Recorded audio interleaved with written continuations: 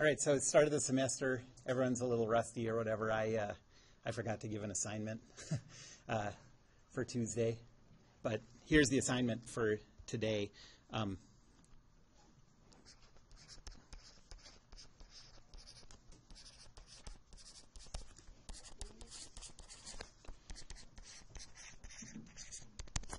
Read through the vector review.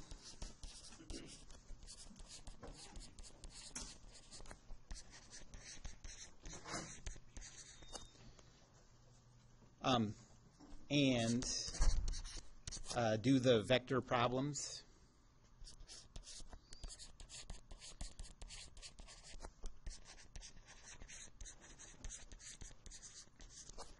And these are going to be turned in on that first day that's listed for an assignment. I think it's September 8th or something.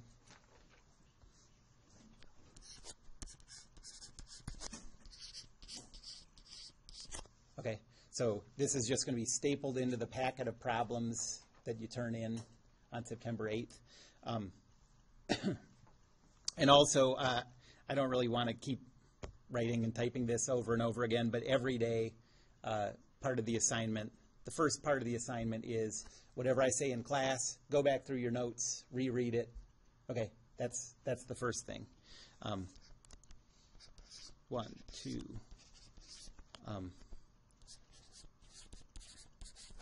So read through the notes and work through any example problems.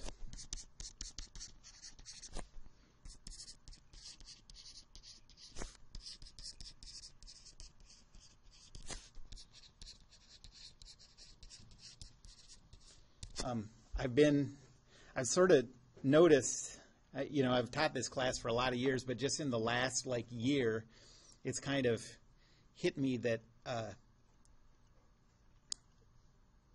one of the most important hurdle in this class, the thing that stops people dead more than anything else, I think, is just comfort with identifying the coordinates of points in coordinate systems and coming up with vectors going from one point to another point. And so some of these things that I talk about in this vector review, if you have trouble with that, there's nothing, you're kind of stuck on every other thing we do in this class. So you need to understand this vector stuff well. Okay. All right, so where were we last time? We're on vector multiplication. I'm just talking about this vector review a little bit.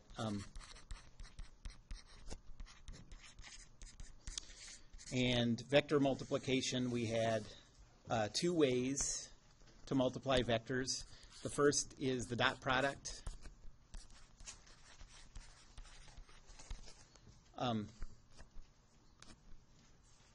And the dot product has two vectors as input and one scalar as output.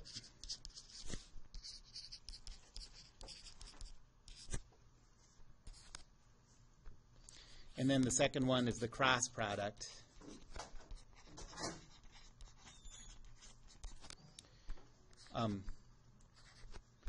That has two vectors as input and one vector as output. People also sometimes call the dot product the scalar product and call the cross product the vector product because of what those outputs are. Okay, so first of all, the dot product.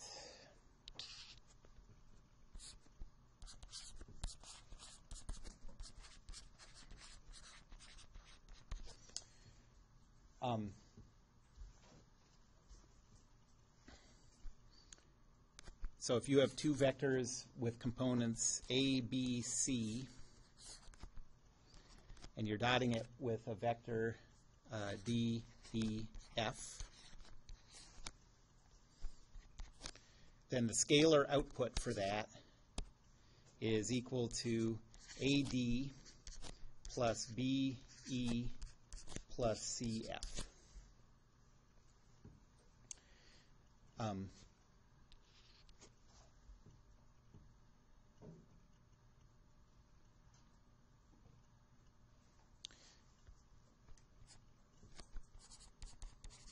Intuitively, we're not going to use this calculation at all, but as a way to sort of understand what's going on here.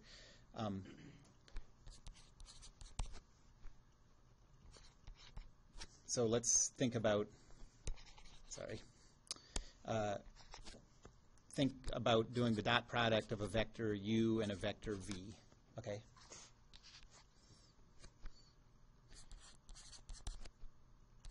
Put them tail to tail. So if that's the vector u, and that's the vector v, here they're tail to tail. There are two angles from one to the other one, a short one and a long one. If you call the shortest distance from one to the other one the angle theta, then u dot v is equal to the length of u times the length of v times the cosine of that angle theta.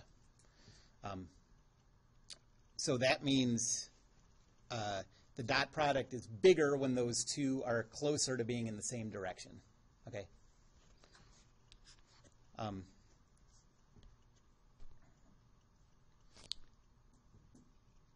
And because of that, the dot product is sometimes called the inner product.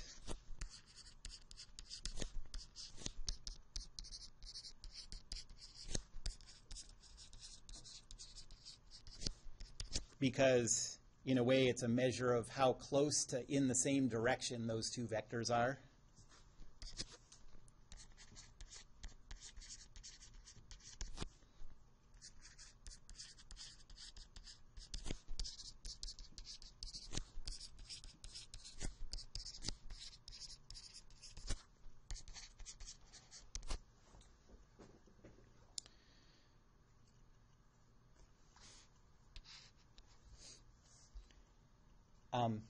On a TI calculator, a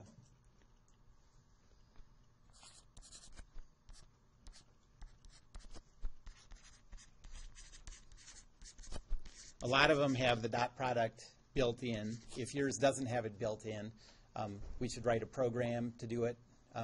Actually, dot product we're not going to use as much in this class as cross product, but it can't hurt to have it in your calculator. So come talk to me if you don't have a built-in function, and we can figure out a way to enter it into your calculator.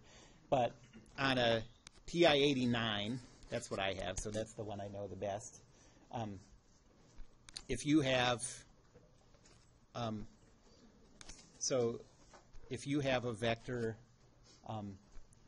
1, 2, 3, that's how you enter a vector. So it's the x component, semicolon, y component, semicolon, z component. And then use the store function to put that in the variable name a, or whatever variable you want. And then say we have a second vector, 4, 5, 6. We'll store that in the variable name b. And then the built-in function is called .p. I think it's all lowercase and then uppercase p. And if you do .p a d, it gives you the answer, which is, in this case, 32, I think.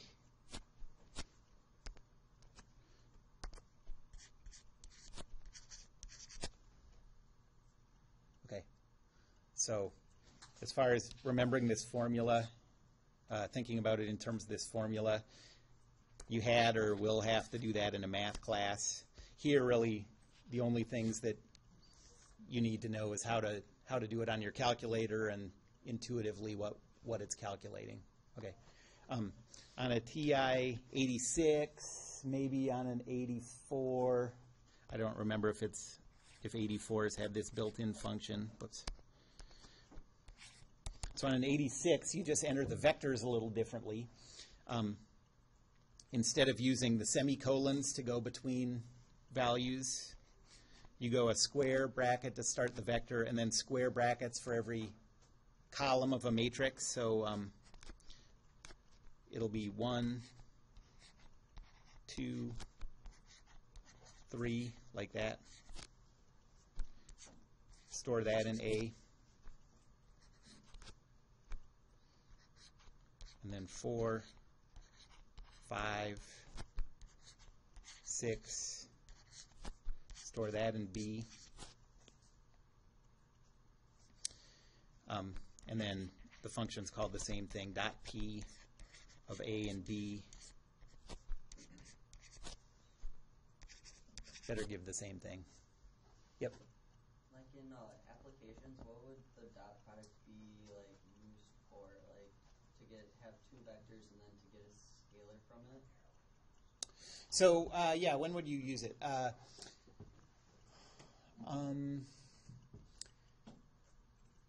One thing you can use it for is to get vector components. If you have, so like if you're trying to transform from one coordinate system to another one, then say that you have the components of your new coordinate axes represented in your old coordinate system. Okay, so these new coordinate axes would all be unit vectors with components in your old one. And to get the components in the new coordinate system, you could take the dot product of the, because in a way what it is a projection onto a projection of one vector onto another vector. So that's one example. You can also do it as a check on whether two vectors are perpendicular, because if you look at what this formula means, where's that intuitive one? When two vectors are 90 degrees from each other, the cosine is equal to 0. So if you're trying to find a vector that's perpendicular to another vector, you can require that the dot products are equal to 0, that kind of thing.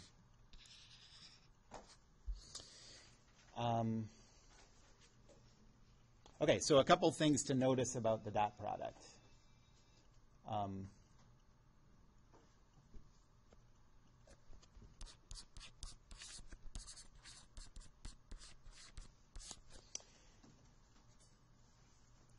The first one is the one I just said. The dot product of two perpendicular vectors is equal to 0.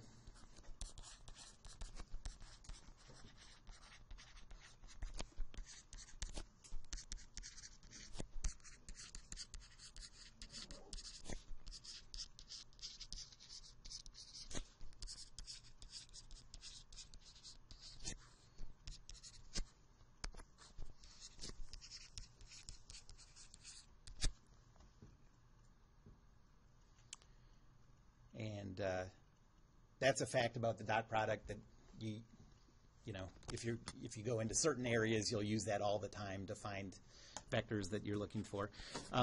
Then the second thing is that in dot product, the order doesn't matter.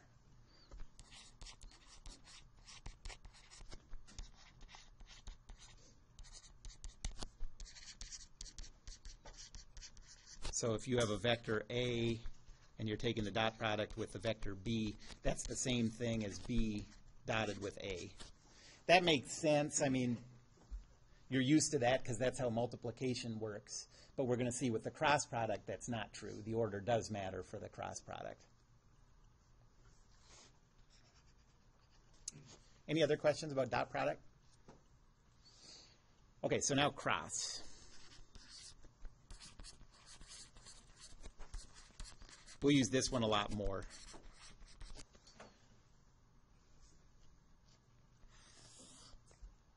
So if you have a vector A, B, C, and you're taking the cross product with D, E, F,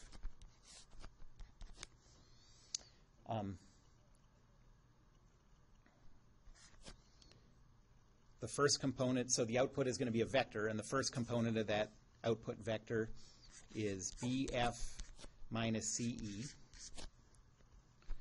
The second component is negative quantity AF minus CD. And the third component is AE minus BB. And I think you've probably all learned different ways to remember that formula, and you can feel free to use whichever one. Again, for us, you don't have to remember anything. Just make sure it's in your calculator, and I'll give you sort of an intuitive, again, description of what it means, and those are the only two things you need to know. But this formula always works.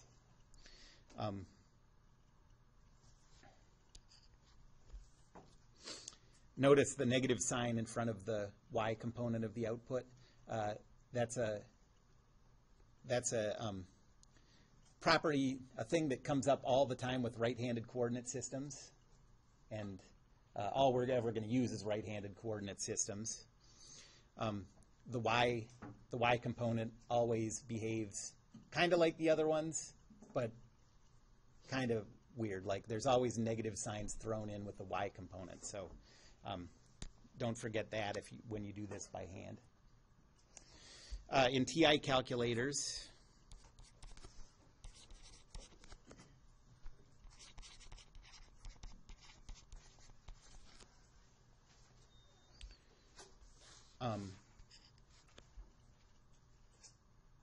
let's say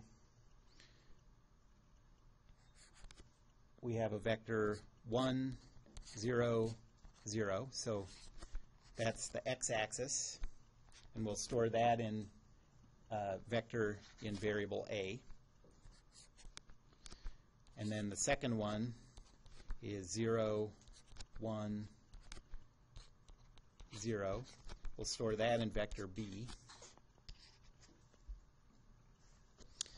And then if you take the cross product that, again, is lowercase cross and then uppercase p of a and b, it gives you the vector 0, 0, 1.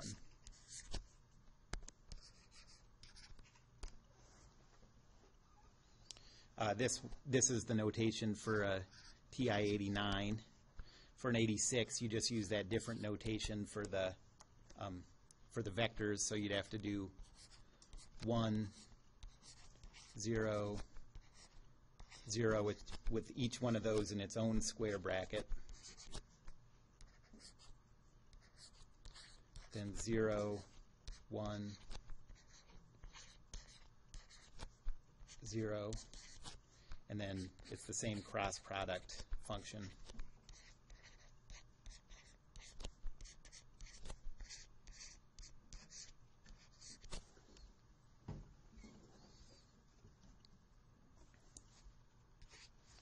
Intuitively, so again, since your calculators do the cross product for you, really this is the important thing to remember.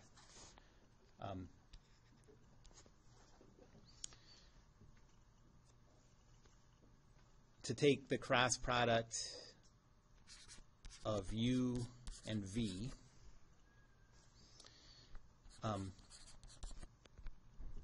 put the vectors tail to tail.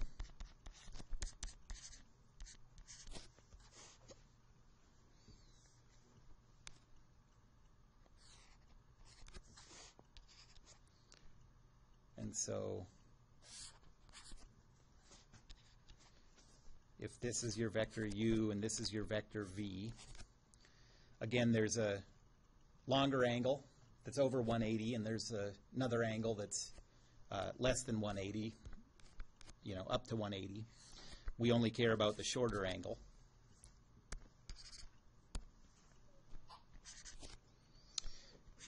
And u cross v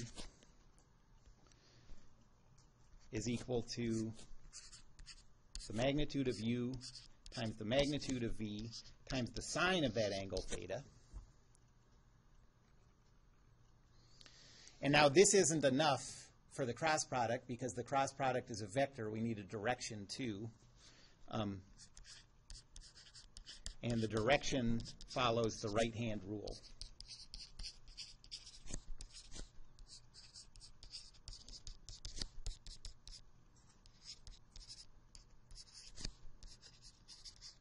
Okay, so the right-hand rule says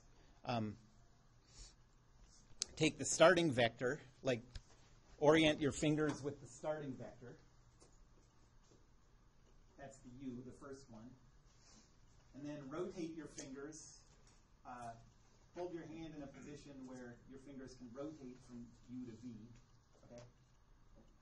You might think like, well, I'm double jointed or whatever, so I can do it both ways. But pretend your hand only goes this way.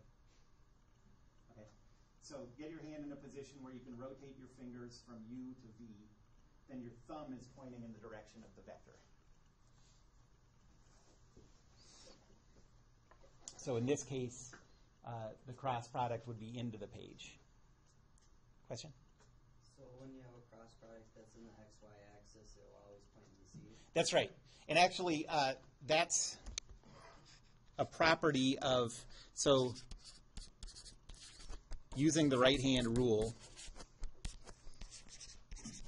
you can find cross product definitions or a cross product definition of a right-handed coordinate system.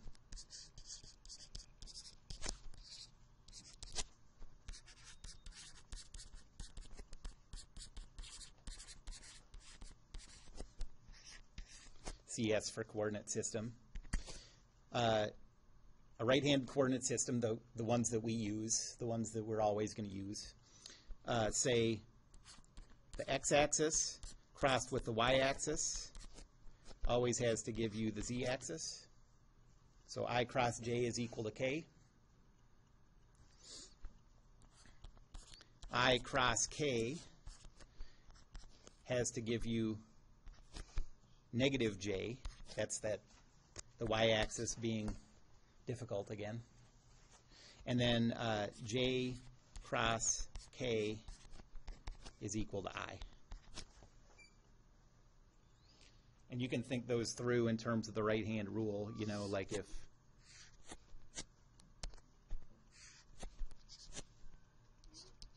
this is our coordinate system, so there's the y-axis is up, the z-axis is that way. Okay, so rotate, erase that. That made it really unnecessarily hard to do this right-hand rule. I'm going to break my arm. Okay, so let's do, so x-axis that way, y-axis up, and then the z-axis is coming out towards us. Have you seen that symbol before where a vector coming out of the page is like a point, a vector going into the page is like an x, like the... Okay, so I cross j is equal to k. So that first one holds. I cross k, start there, go that way, is equal to negative j, so that one holds. J cross k is equal to I, so that one holds. So that's a right-handed coordinate system.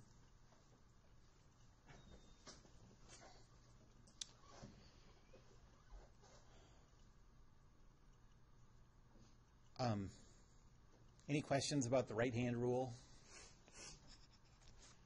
All right, so here are the things to remember about cross product.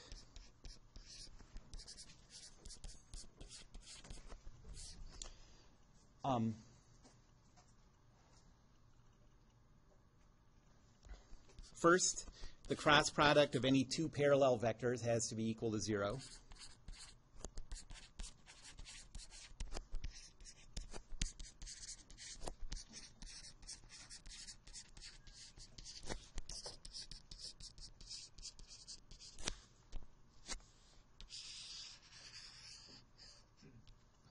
So it's the 0 vector.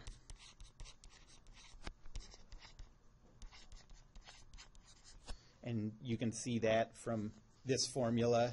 We have a sine of the angle between the vectors in this formula. So when vectors have an angle of 0 or 180 degrees from each other, the sine is 0. So that cross product has to be equal to 0. And then the second thing is, for cross product, the order does matter.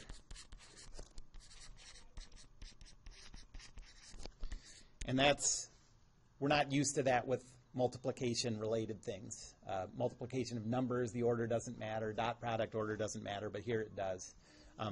So if you take the cross product of A and B, that's equal to the negative of the cross product of B and A. And it makes sense if you think about it in terms of the right-hand rule.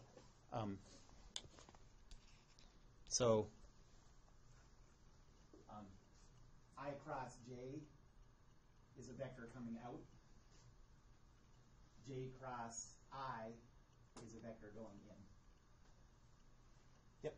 So the inverse of the cross product A and B is the negative of the quantity B cross A, or just negative B vector cross A?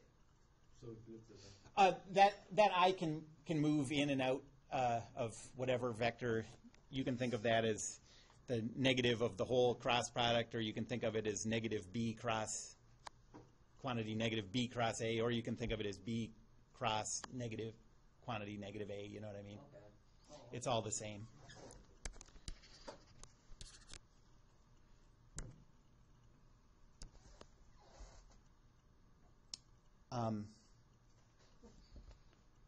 Okay, any questions about that?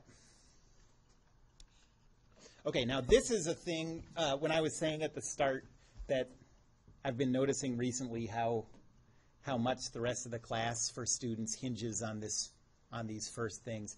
This is the thing that seems to come up as a pitfall sometimes. So the next thing we need to talk about is how to calculate the vector from a point A to a point B.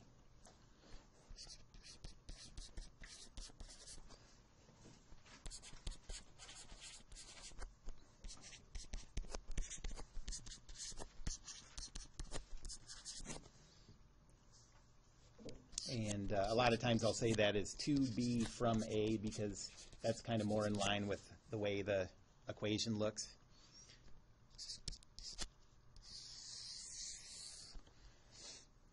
There are two ways to do this.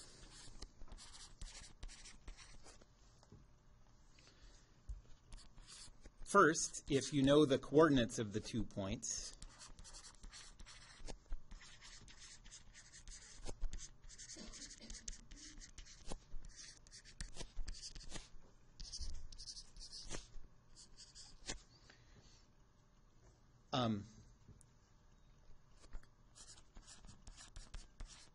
then the vector 2b from A is just the coordinates of B minus the coordinates of A.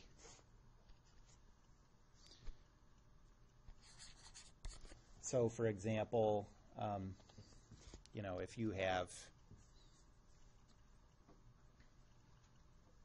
so let's say this is our coordinate system.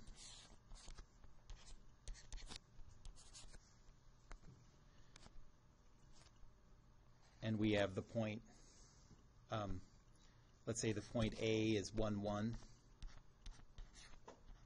Those are the coordinates. And let's say the point B is 0, negative 2.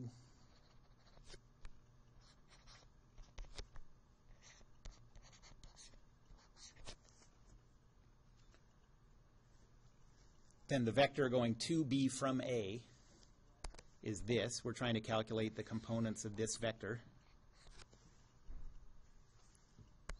And you would just do that as 0, negative 2, minus 1, 1. So negative 1, negative 3.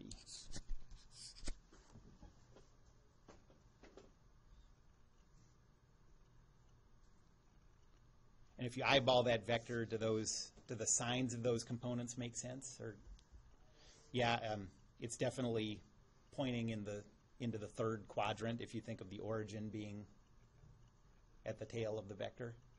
So those components make sense. Or you can think of it as like you're going down 3, and then in the negative x direction, 1.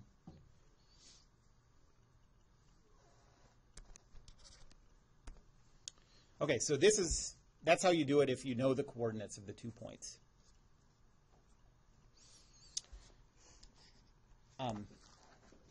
You can also do it like this.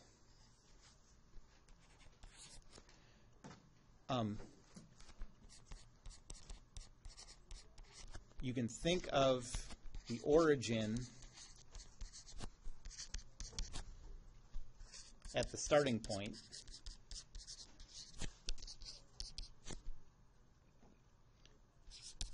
That's A for us in this example. And then the coordinates of the ending point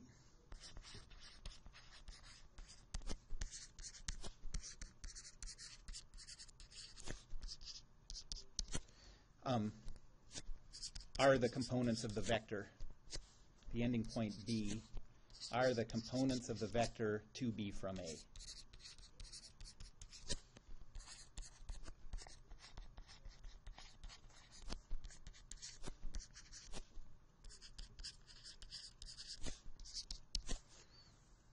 Okay, so here's a pretty typical way that we would need to use something like this in this class. So let's say that we have a big bar that's connected to the ground by like a hinge at the bottom, and it's leaning against a wall. And let's say the length of the bar is 0.5 meter.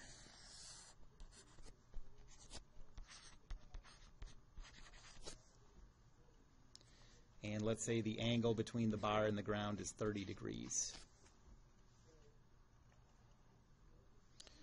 So let's say the pin is the point A, and the contact point with the ground is the point B. What's the vector 2b from A?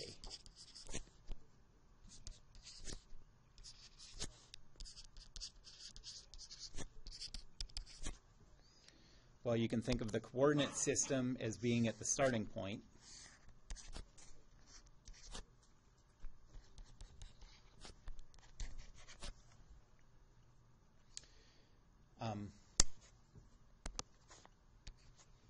And then just calculate the coordinates of the point B.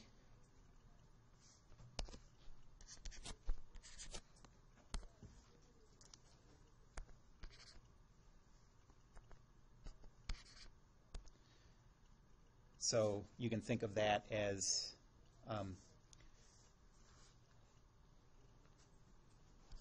the length of the vector, 0.5,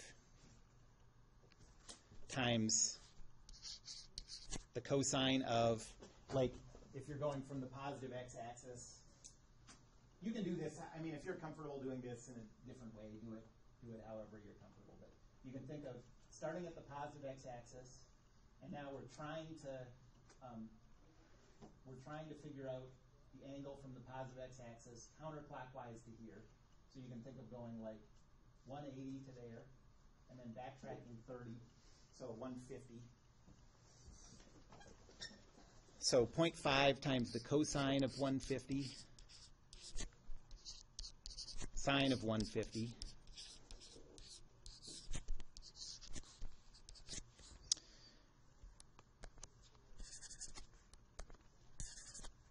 And that gives you 0.433, that's negative, and then positive 0.25.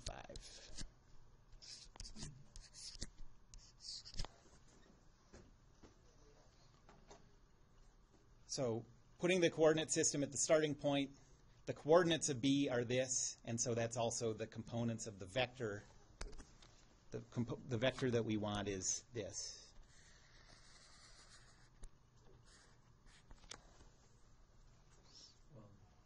Sir, why we didn't do 0.5 cosine of 30 and sine of You could do that if you then think about what quadrant it's in and deal with the signs, the signs yourself. But if you think about, you can just let the signs work out for themselves if you always just go from the positive x-axis to the vector. Okay, so that's how I tend to do it. But yeah, you could do it. You could say, okay, this length is 0.433, and it's in the second quadrant, so it's going to be negative.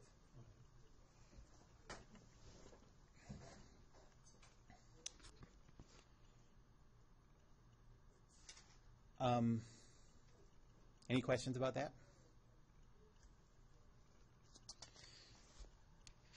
Okay, this sort of goes along with calculating unit vectors in known directions.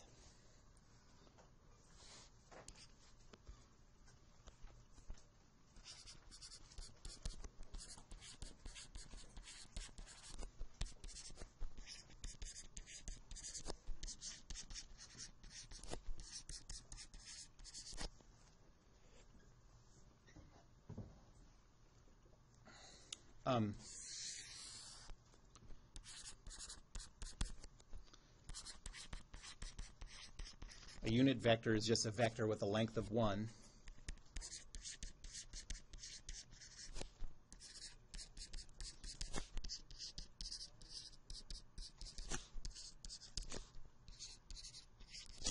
And unit vectors are useful because you can break up any vector into, so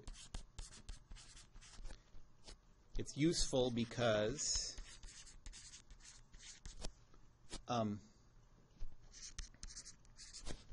any vector u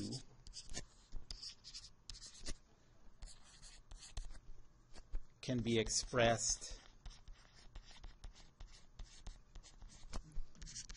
as, so this vector u is equal to the magnitude of the vector u times a unit vector in the direction of u. That's what the hat means, unit vector.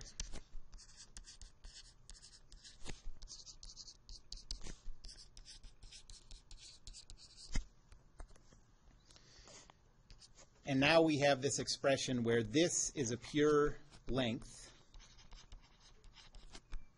a pure magnitude, and this unit vector is used as a pure direction. So we can separate the magnitude out from the direction. And the reason that's useful is in a lot of cases we'll know the direction of a force, but we won't know the magnitude. And so this will let us use the information we know and reduce the number of use the information we know and then calculate only the information that we don't know. Okay, we're going to use this idea all the time. An example of that is like a cable tension. From the direction that the cable's sitting, you know the direction of the force the cable's applying to something, and so you can represent that as a unit vector, and then all you have left to calculate is the magnitude instead of having to calculate both components of a force vector.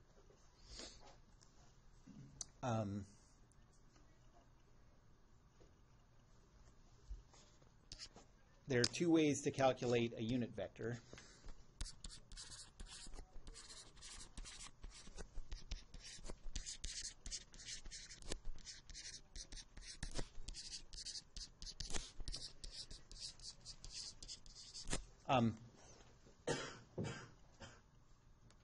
The first one is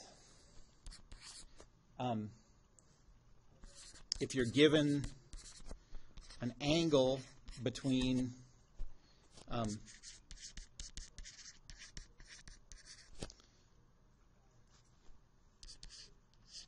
the desired vector and some some reference.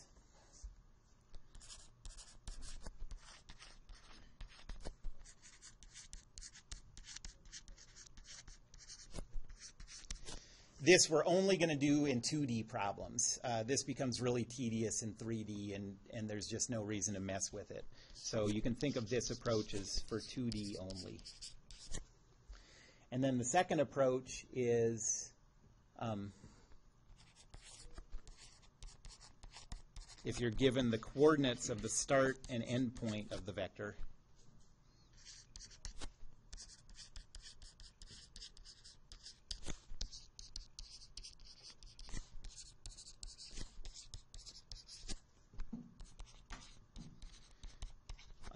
you can use this in 2D and 3D. Okay, so let me go through examples of each of these.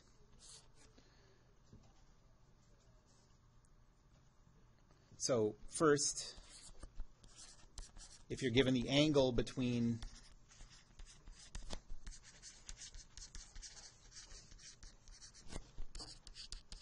the vector and some reference,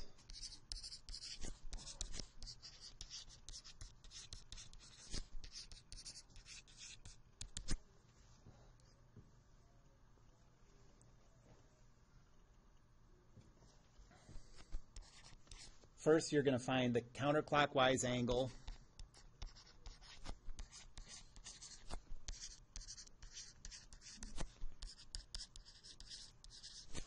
from the positive x-axis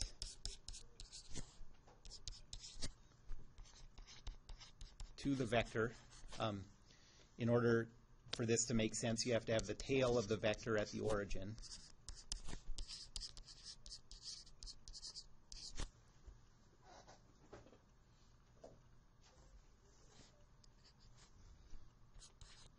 Then the unit vector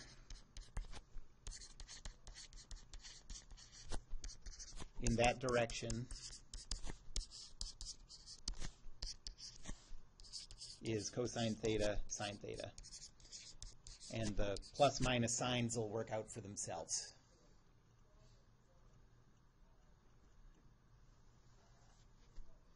So you can think of that's u hat.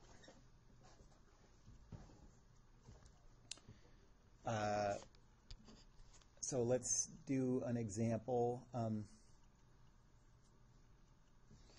So let's say that we have a coordinate system like this.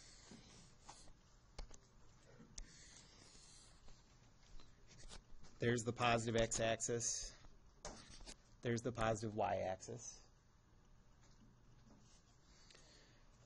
And say that the vector we want makes an angle of 20 degrees with the negative y-axis.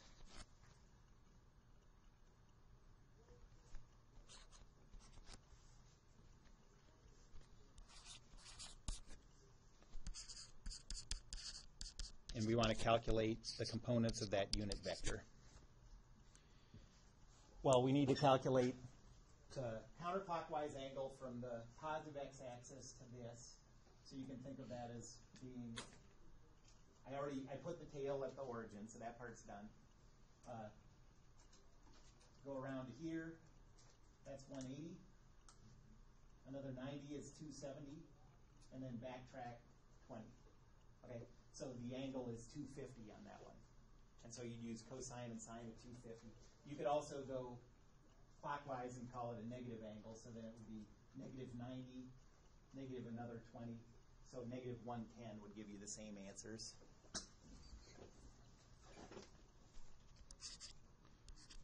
So u is equal to cosine of 250 sine of 250, which is the same thing as cosine of negative 110 sine of negative 110. And that should be negative 0.342 negative 0.940.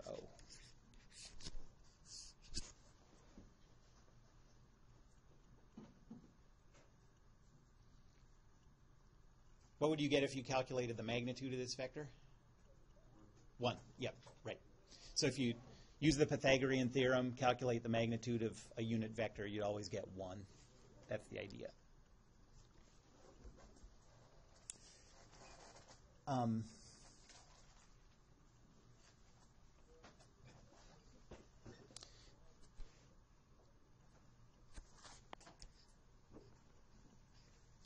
So now the second type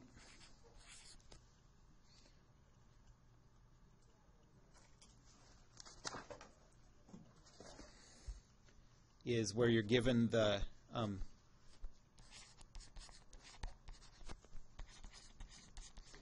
coordinates of a vector's start and end point,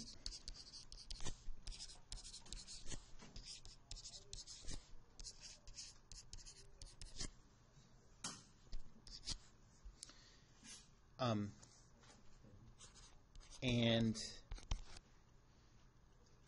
you want to find a unit vector in that direction.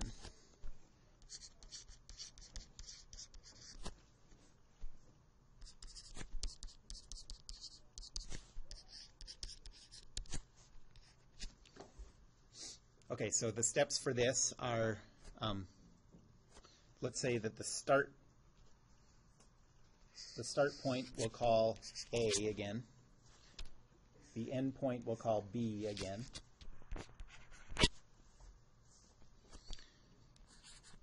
So the first step is calculate the vector that goes from A to B.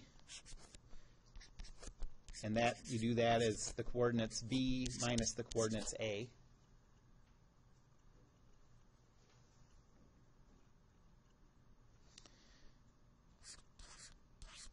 The second step is to calculate the magnitude of that. So the magnitude of u, remember, is equal to ux squared plus uy squared, all square root. And let me extend that to 3D. This works in 2 or 3D.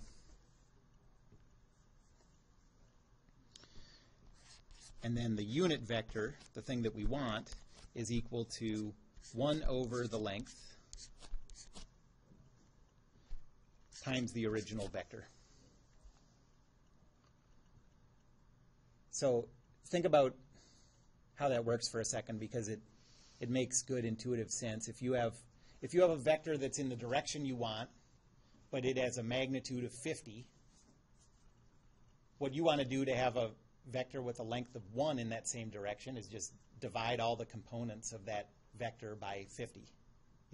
So you calculate the length, you get an answer of 50, divide by 50, and you get something with a length of 1 that's in the original direction. Okay. So let's do an example. A lot of times, one place where these come up all the time is in cable problems. So let's say that you have a beam that's connected by a hinge, a pin joint, to the wall. And then at this end, it's supported by a cable.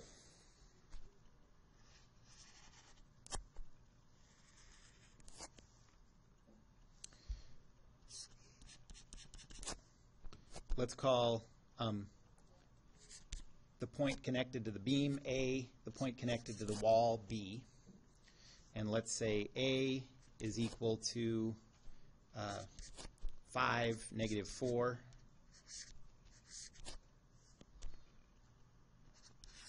And B is equal to 7, negative 3.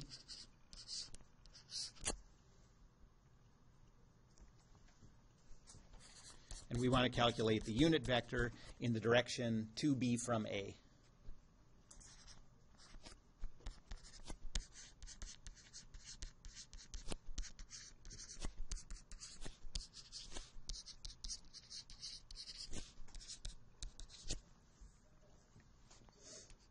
So the first thing we have to do is calculate the vector that goes to B from A. So that vector is just equal to 7, negative 3, minus 5, negative 4.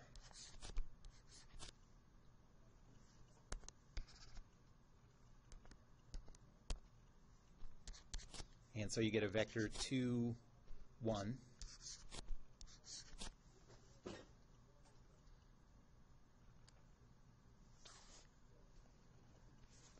Then the next, this notation is wrong. I wrote that as a magnitude. The first thing we're doing is just calculating that vector u, okay? And then the next step is calculating the magnitude of that. So the magnitude of u is 2 squared plus 1 squared. Oh, by the way, if your calculator has dot product and cross product in it, it also has a function called unit vector, unit v, and you can do it the same way. So you don't have to remember this formula. The smarter your calculator is, the less smart you have to be. Yeah, exactly. We want to take as much difficulty out as possible. So square root of 5 is the magnitude.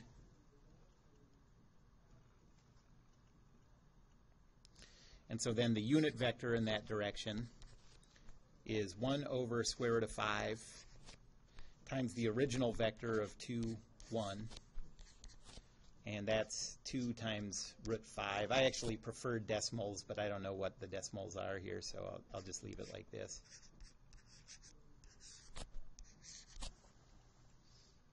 So that's a unit vector in the direction of a vector going from A to B.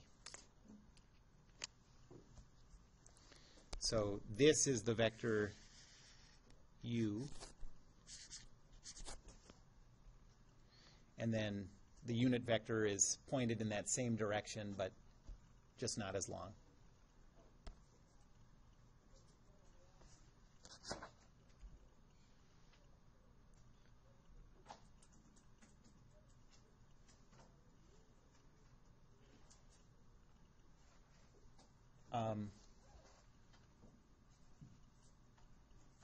Okay, I have a problem for you to try to think through, and then I'll go through it. This sort of uses, it's the kind of thing that's going to be really helpful in this class. So let me just draw the problem out, and then. So let's say that we have a wall that's at an angle of 60 degrees.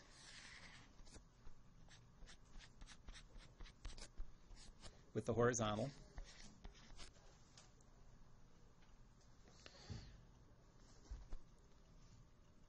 And then the vector that we want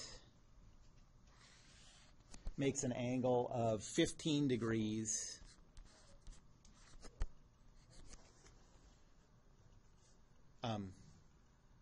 with that wall.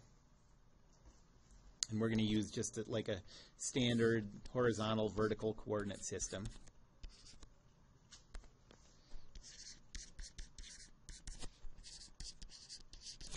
What are the components of this unit vector?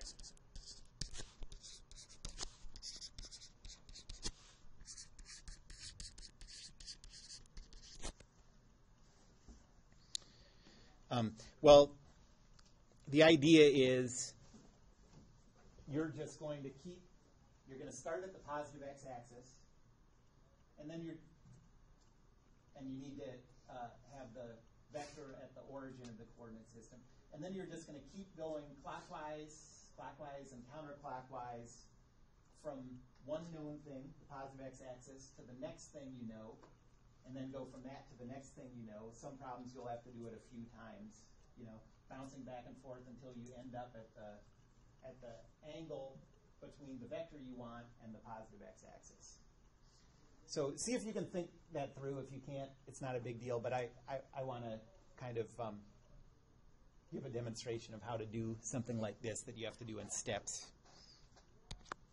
now that you've had a little time to think about it. So first thing we want to do is think of the tail of the vector being at the origin of the coordinate system. So I'll just draw the coordinate system over here.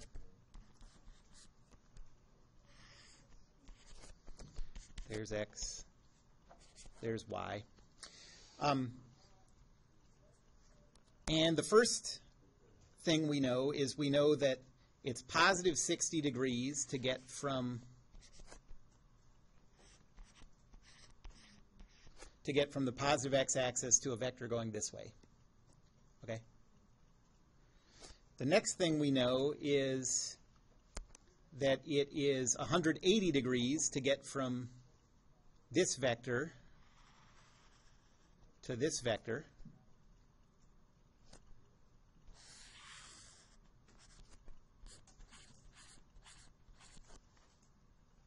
Okay? Those are both counterclockwise. And then the last thing we know is that it's 15 degrees clockwise to get from the blue vector to, so I'll write that as negative 15 degrees because it's clockwise. And so the angle from the positive x-axis to the vector we want is 60 plus 180 minus 15.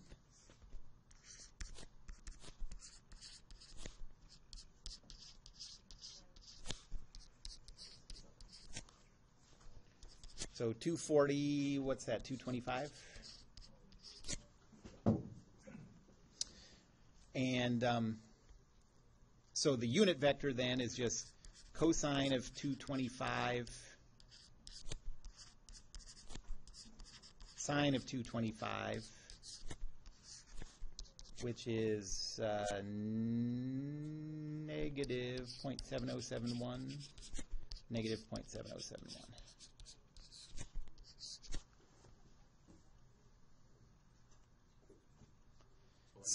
Why not use 270 from, since you started from the x-axis, 270 and then subtract 75? Subtract 75 from, okay, so yeah, you could, so go around here and you get to 270. Right. But then, to me, it's not, I suppose if you could recognize then that since what you have here is a right triangle, that this angle's 30, you know? So you could go 270 to here, minus 30 to that blue line, and then minus another 15. That's one way you can do it.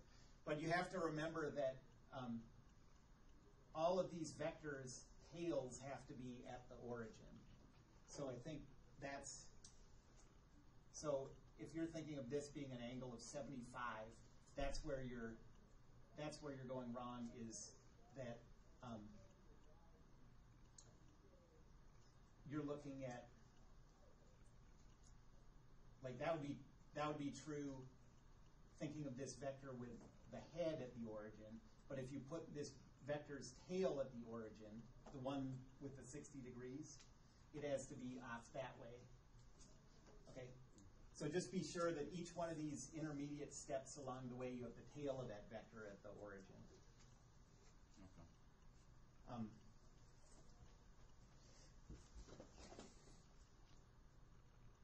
You'll do a lot of problems like this, and it'll become clear as you go, but yep. So you could essentially have like the 60 degree from our original and then subtract that 15, and then subtract that from our or use that with respect to our negative y-axis. I don't see that. There are always many ways to do these, you know, just depending on what relationships you see.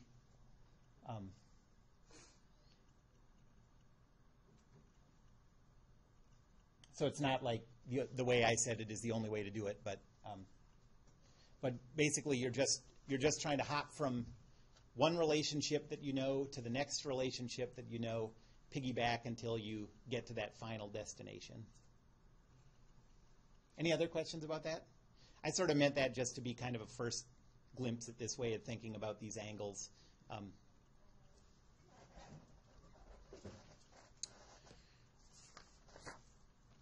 right. So that's the end of the kind of mathematical preliminaries, and now we can start talking about statics. And the first thing we're going to talk about is statics of particles.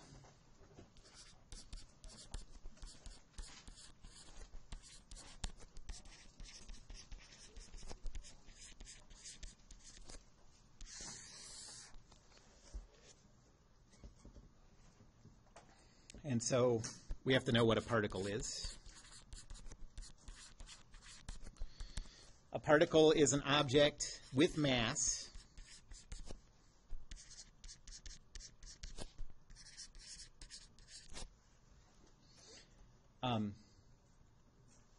but let's say treated as having no length dimensions.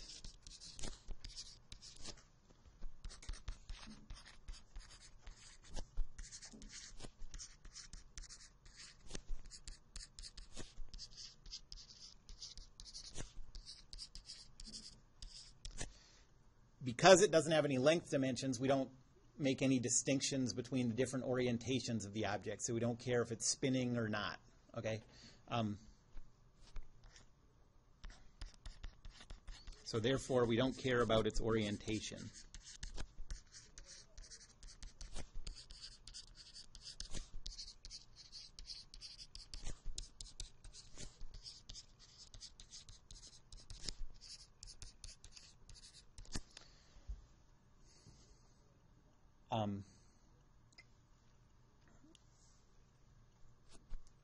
And since we don't care about the orientation, that's going to cut down on the number of equations that we have to use. I mean, in a good way, there's just less we have to care about. So we're not going to use the moment equation, the rotational version of Newton's second law. We're just going to use Newton's second law with particles. So what is a particle? You know, like is a... That's a really weird combination of words. Notice. What is a particle? You know, like like a neutrino is a particle. What about a whole atom? Is that a particle? You know, what about like an eraser? What about like a fish? What about, you know, an island? All these things like, at what point do we stop calling them particles and start calling them rigid bodies? Well, the answer is all of them are particles, including planets. You know, planetary motion, you treat planets as particles, as long as you don't care about the orientation. Okay?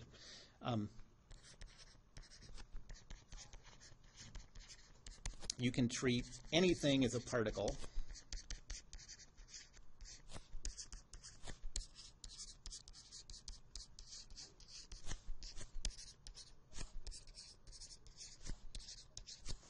as long as you don't care about its orientation.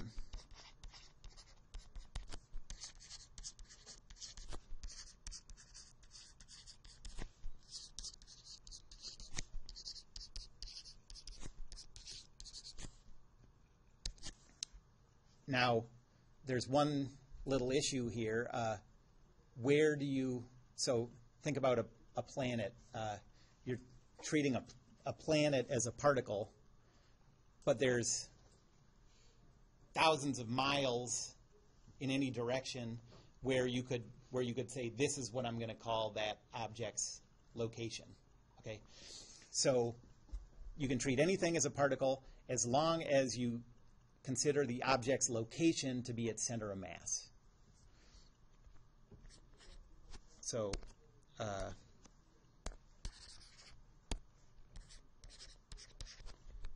call the object's center of mass, COM, center of mass, the location of the object.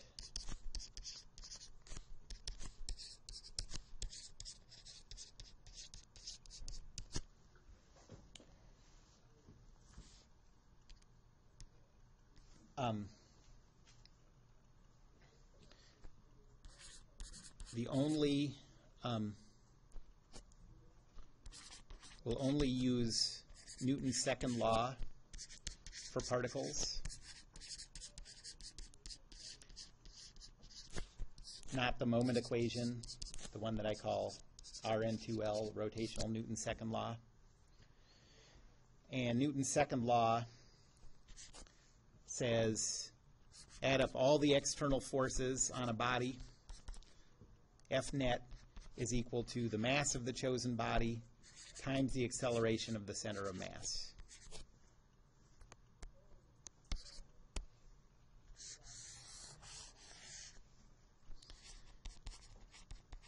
That gives you two equations in 2D and three equations in 3D.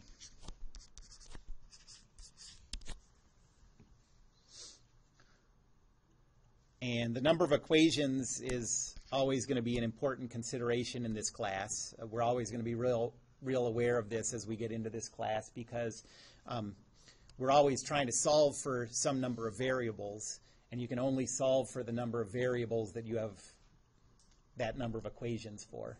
Okay, so once we get, we're starting out with sort of simple problems, but once we get going, we're going to always be counting out the equations we have really carefully.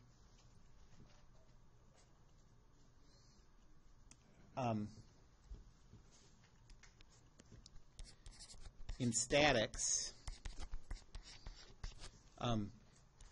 objects are always in equilibrium.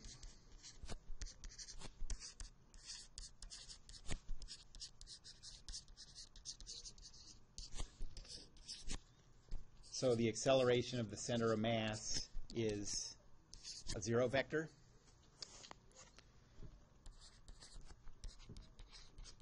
So for us, in this class,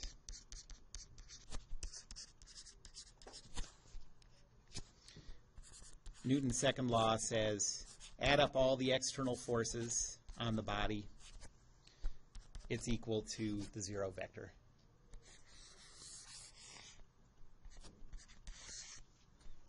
So this is Newton's second law for statics.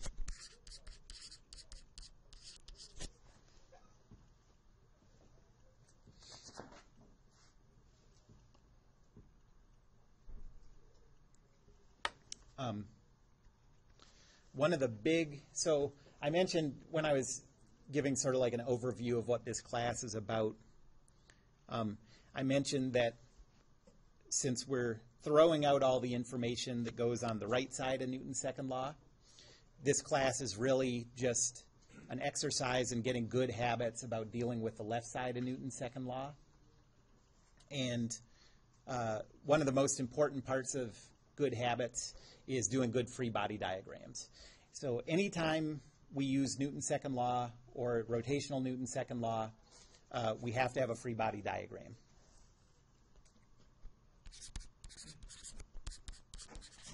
So anytime we use Newton's second law or the moment equation that's coming up next, must have a free body diagram.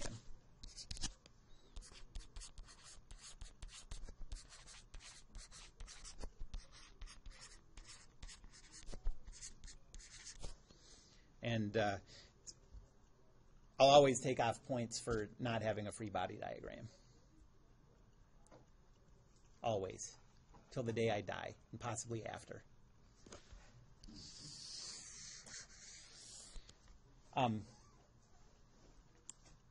So I guess let's stop there for today, and I'll start on Tuesday by going through a careful list of requirements for free body diagrams.